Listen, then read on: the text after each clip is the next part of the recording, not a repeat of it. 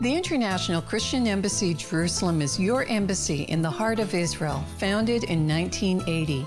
From our headquarters in Jerusalem through our branches in over 80 nations and yours in Canada, we seek to challenge the church to take up its scriptural responsibility, to remind Israel of the promises made to her in the Bible, and to be a source of practical assistance to all the people in the land of Israel. On today's program, a theologian addresses the specter of anti-Semitism. A visit to Independence Hall in Tel Aviv. A panel discussion on why Christians support Israel. Ladies and gentlemen, it's my pleasure once again to welcome you to this minute, if we may call it that, of discussion about the importance of Israel in this time. Welcome on behalf of the International Christian Embassy, Jerusalem. I would like to talk to you for a few moments about anti-Semitism. Anti-Semitism, of course, is the hatred of the Jewish people. It's a very important subject for us to address at this time because it's growing all over the world. It's a phenomenon that has afflicted every generation and every decade from the centuries before our time. And therefore, we have to ask how come and why. In the Bible, we find out that anti-Semitism is a result of a peculiar call that God gave to the Jewish people. Historically, and in Europe, in the last 2,000 years, anti-Semitism has been manifested by not only the communities of Europe, but sadly, very sadly, by the church. The church that named the name of Jesus Christ felt that it could take the luxury of hating the Jewish people in complete contradiction of their own revelation and teaching. It is so sad that such a thing could ever creep into the church, and more than that, into one of the great reformers of the church called Martin Luther, if not the great reformer. His last letter that he wrote before he died was called Against Jews and Their Lies. So anti-Semitism is something that we experience today, and sadly throughout the world.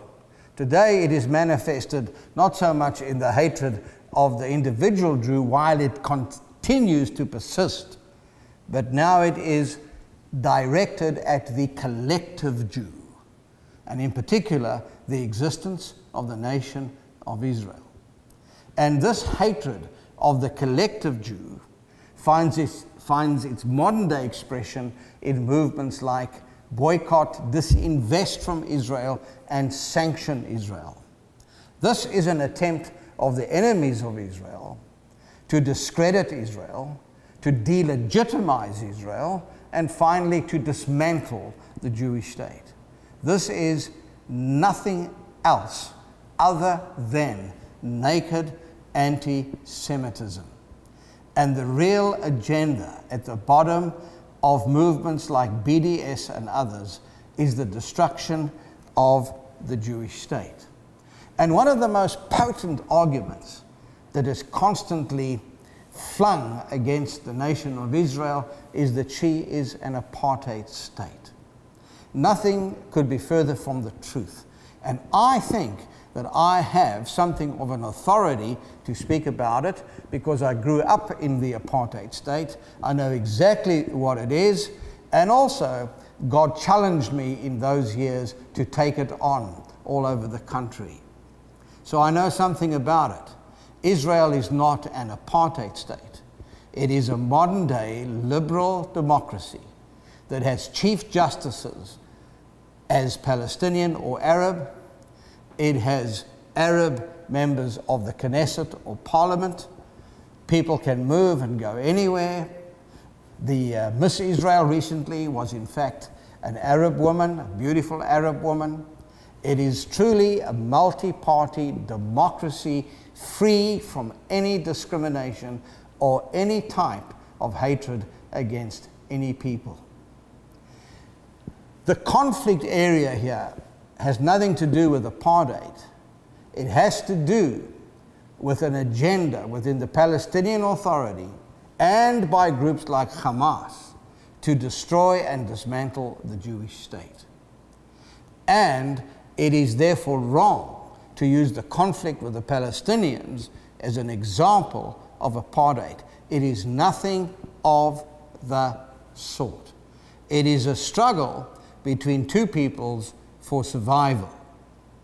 As far as the Palestinians are concerned, they have yet to change their charter, whereby their declared aim and purpose, according to their own charter, is the destruction of Israel. As far as Hamas is concerned, their charter is even worse. It calls for the destruction of Israel, but it also calls for the murder of every Jew in the world. And this is a conflict between Israel and the Palestinians. It has nothing to do with the apartheid state, but it is fueling anti-Semitism all over the world.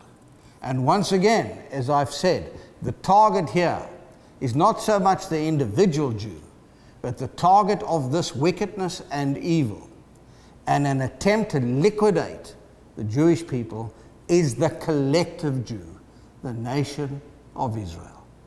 It behoves each and every one of us to stand up against anti-Semitism and to resist it and to expose the roots upon which it is based.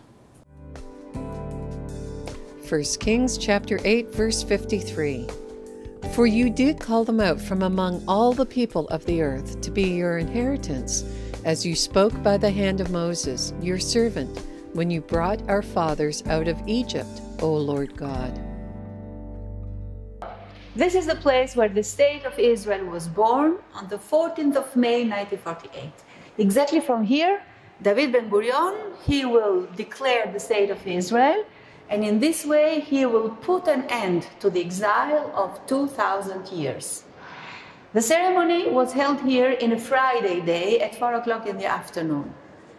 It was here in Tel Aviv, but not Jerusalem, because Jerusalem at the time was under heavy siege. The state was born in the middle of a terrible war, the War of Independence, which started, in fact, 6 months before the establishment of the state. The War of Independence started the day after that the UN approved the plan of the partition of Palestine. Here I have the map, and this is what they decided. It was a plan which was approved by 33 countries, which voted in favor, 13 which voted against, and 10 countries which decided to abstain. But 2/3 of the then members of the United Nations approved this plan, and in other words, they gave us, the Jews, the international permission to declare a state. This is a plan. It provides here the creation of two states, a Jewish state and an Arab state. According to the plan, Jerusalem will be international, and the last decision was that the British will evacuate their troops and leave Palestine on the 15th of May, 1948. The Jews accepted the plan with great joy. It was celebration and singing and dancing on the streets of Tel Aviv, Jerusalem, of the major towns of Eretz Israel. The Jews accepted the plan, the Arabs, they did not. And next day started the War of Independence. It will last 15 months, 10 days. It will be the longest and the most difficult war in Jewish history. During the first 6 months, the war will be a local one between the Jews and the Arabs. But on the 15th of May, the British left. The same evening, 5 Arab armies, they are going to attack the newly born state of Israel. So in this very complicated situation, these guys here, you can see the members of the provisional government, they had to decide whether to declare the state the day that the British are leaving, or to accept the American proposition of a ceasefire and a trusteeship regime of the UN. After discussions and debates, that evening, the 12th of May, 1948, 3 days before the British left, The members of the provisional government, they took this dramatic decision to declare the state now that the British are leaving. The British were leaving on the 15th of May. It was Shabbat. And for many Jews, as you know, Shabbat is a sacred day. In order to not desecrate Shabbat, the ceremony will be advanced a few hours, and it will be on the 14th of May at 4 o'clock in the Art Museum of Tel Aviv. Jerusalem is under heavy siege. And this is a museum of Tel Aviv in 1948. It was chosen this place not because this was the biggest room or the most luxurious one. It was chosen because this was the safest place in Tel Aviv.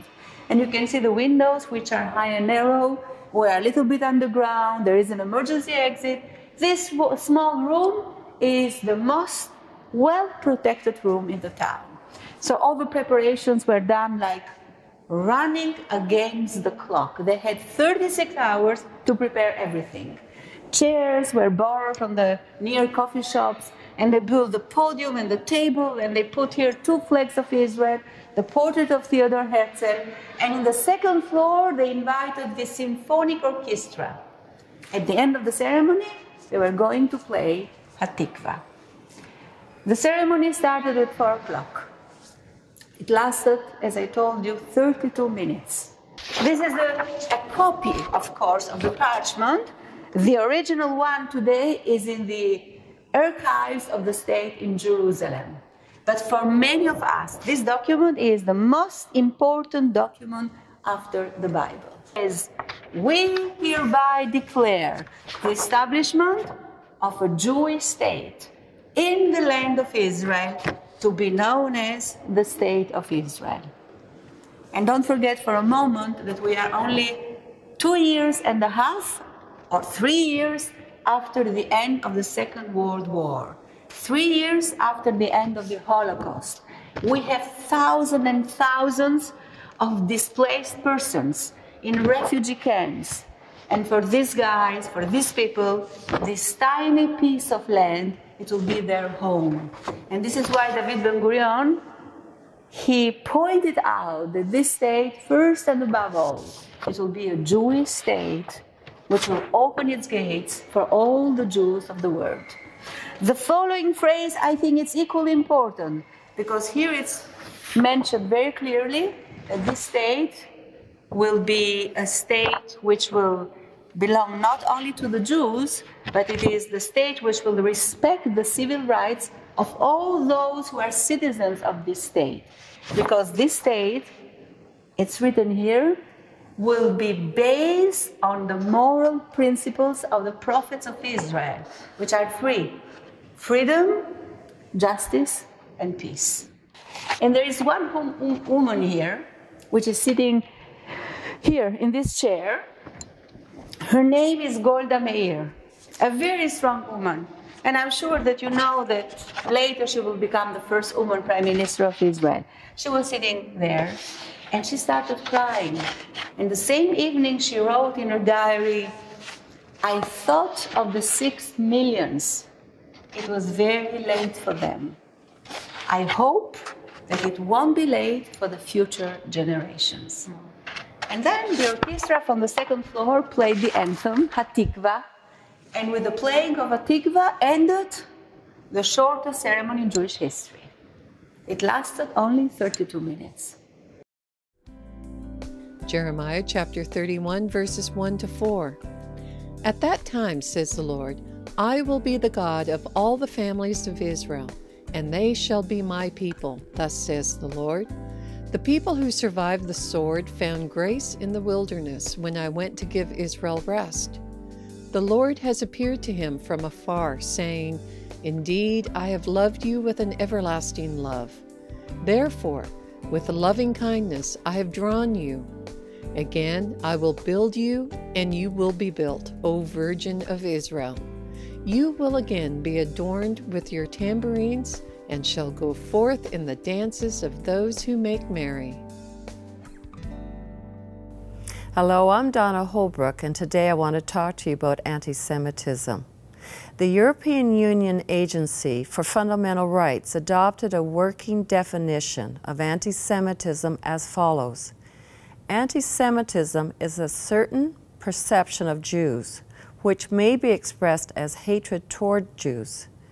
Rhetorical and physical manifestations of anti-Semitism are directed toward Jewish individuals and or their property, towards Jewish community, institutions, and religious facilities.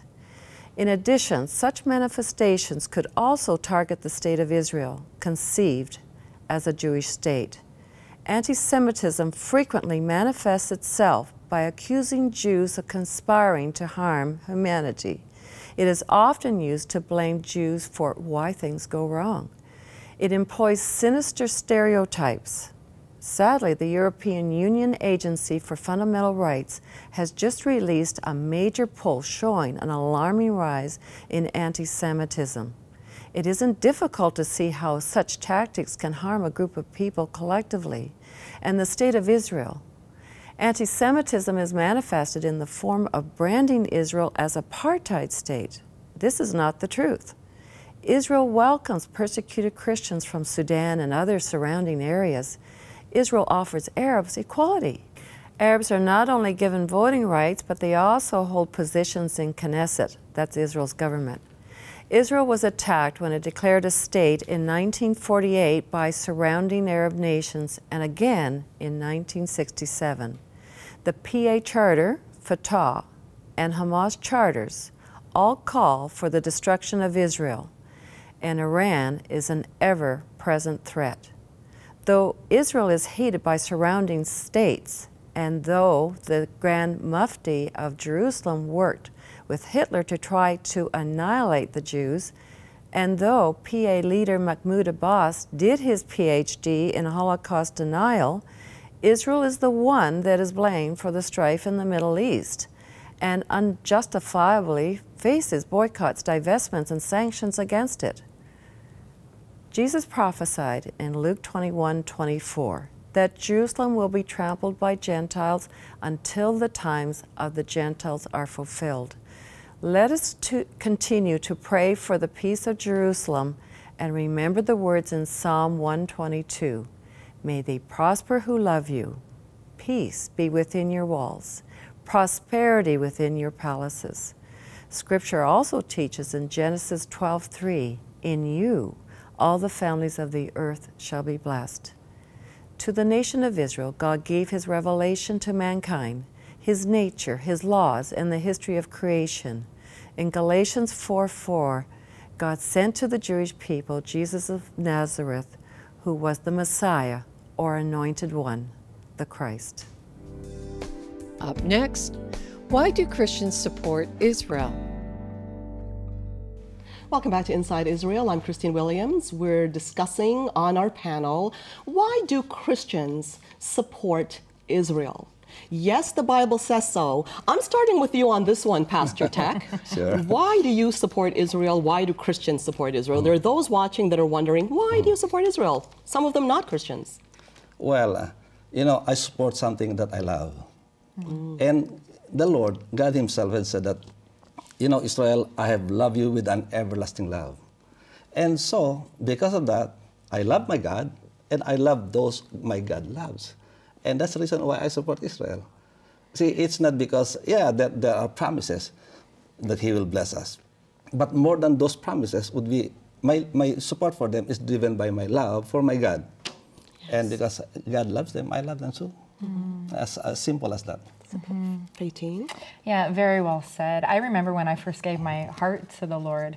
Before that, I didn't really have a concern for Israel. I wasn't necessarily anti-Israel, but I was kind of ambivalent. You know what I mean? And I remember after I gave my heart to the Lord, I would just be in times of prayer, and I'd be reading the Bible, and this love for Israel began to fill my heart. That was supernatural. And I remember when I was also in Israel, and I was honestly, I want to say this. I hope I don't offend anybody. I was seeing a lot of kind of weirdness, you know what I mean, in terms of like people almost idolizing Israel in the Christian community, like almost to an extreme. And I remember talking to the Lord about it one day, and I felt like he said this, Faitine, look at it this way. You're married to Jesus, right? And I was like, yeah, I've given my heart to Jesus, and the Bible talks about it as a betrothment. And he said, well, Israel are like, they're like your in-laws, you know, and in every good marriage, it's good to honor your mother-in-law, you know what I mean? So he said, don't be weird about it. Not everybody watching. Yeah, so he said, don't be weird about it. But there was something in my heart. I was like, oh, okay, I get this now. Like, to love Israel, it's to honor my husband, Jesus. It's in a spiritual sense, right? Yes. So, and of course, we're talking in a spiritual sense here. We're not talking politically. Faitine, I don't want to put you on the spot here, but what you said there about, you know, some of the weirdness, I've heard that said as well. In fact, I've even heard people from the Jewish community say, what's with you people? What's with this dancing and this carrying on and this worship, this near worship of Israel? And have you worked that out? I mean, you gave part of it now, part of the explanation now, but going into Israel now when you see it, do you still have that same question sometimes of some people may be taking it too far, or do you believe it cannot be taken too far? Well, let's be clear. Jesus loves everybody. You know, just like for me, like I love my family, I love my mother, I love my sister. I also love the grocery store clerk. I love those that aren't necessarily my family. So just because we love Israel doesn't mean that we don't love others. And I do think that there's a way to do it that's balanced and functional. You know what I mean? Just like in real life. I'm not going to idolize my mother-in-law, but I'm also not going to dishonor her. I'm not going to not be there for her when she needs to be stuck up for. You know, I'm not, you know what I mean? There's functional relationship. And I think we just need to translate that into this scenario. Well, Scripture says something very clearly, that God is love. Totally. Yes. Jude. I really developed a passion for Israel through my relationship with Jesus. And, you know, the interesting thing is that I hear from the Lord almost like a rhema word when I'm reading the word, and it's concerning Israel. And so since I became a Christian, a believer in Yeshua, I have really sensed God's heart for Israel and the Jewish people. And it was almost an eye-opening experience when, as a brand new baby Christian, I realized, oh yeah, Jesus is Jewish. You know, it's like, some people still don't get that. It's a revelation. Yeah, it's total revelation. From the house of David. So, you know, it's a natural thing. And honestly, Christine, some people believe that Christians have replaced Israel, and they haven't. Replacement theology. Yeah, and you know, I just really think there's a balance there, but there's also that incredible feeling when you actually go to Israel and you land like there. Home. And it's like just like welcome home. And you really just sense it in your heart, and you just know that this is your place. And the Bible comes alive, and you know, I don't ever criticize people for what their personal beliefs are with regard to that, but I know for myself, like for me and my household, we will serve the Lord, and we will support Israel and the Jewish people. And I think one of the big things in our time has been supporting Israel's right to defend itself. I know a lot of the controversy on the international stage is like, okay, Israel kind of gets kicked, or like bombs are being lobbed from outside of Israel, and Israel kind of pushes back a little bit, and then that's when it gets all crazy internationally. And I think our role as believers as well needs to say, like, listen, this matters for democracy, this matters for international security. If it's not okay for Israel to defend itself, is it okay for Canada? Totally. You know what I mean? Like, and so it's important that we take a stand on those issues. Faitine, you mentioned a very critical point, because I know that Scripture says to bless Israel, those who bless Israel will be blessed. But I also know that it becomes a topic of controversy sometimes. So you're just, as you mentioned, you just love Israel because the Bible said so. I mean, within the Christian community, we are told as Christians, Christian believers are supposed to read Scripture and have faith in the authenticity of the Word of God. This is what Christianity teaches. But what you mentioned is also very important, because it goes hand in hand with what Scripture talks about. Scripture, and we regard God as a just God. You're looking at a democracy. You're looking at a country that represents human rights for all. And I think that is very important as well, because I know that there are those out there who may not be Christian, and they're saying, look, we don't quite understand what's going on with Israel, but we want to know why you love Israel. So I thank you for bringing up that point as well. Would the two of you like to say any final words before we go for our break? Yeah, because we're talking about supporting Israel here. But support is not just words. You have to act it out. You know, you have to show it. See, you got to go to Jerusalem, and you have to pray for them. Yes. So those are the things that I think it's more than words. Supporting is more than words. Yes. Any final words there, Jude? I think supporting is more than words. It's your commitment. It's your heart. And you show it through action, just exactly like what you were saying. And that is part of the reason why we have opportunities for Christians to pour into Israel through our aid projects and through the ICEJ Canada. The practicality. The practicality, absolutely. And we encourage people to engage because I think when God captures your heart for Israel, He draws you closer to His heart. And that's the best place to be. Absolutely. Julie, you're closing these panels really good. You go, girl. Beatty, Jude, and Pastor Tech, I want to thank you very much for joining me. We conclude our program today with some sights and sounds within Israel.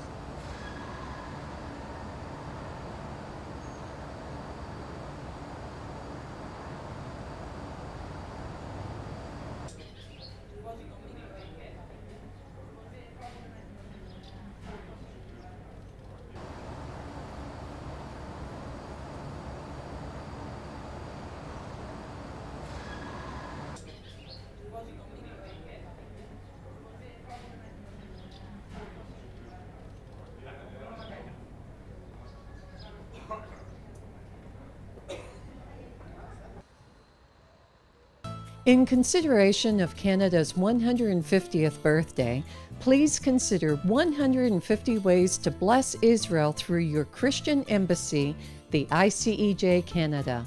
Consider becoming a $150 monthly donor. Plant 150 trees, 150 prayers for Israel.